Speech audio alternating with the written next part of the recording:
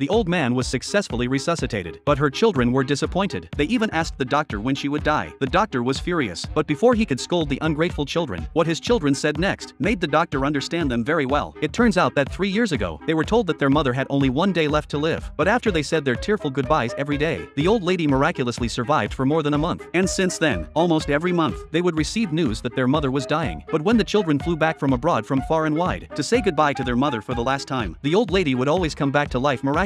It's not that they're not filial. The old lady's condition is always going back and forth. The children were helpless because this time their mother was back to normal. They could only go back to their own homes, but no sooner had the children left, the old lady died again. And this time the situation was even more serious. Several rounds of electric shock had no effect. The doctor called her children to come back, but as soon as the words came out, the old lady not only opened her eyes, she felt more energetic than before.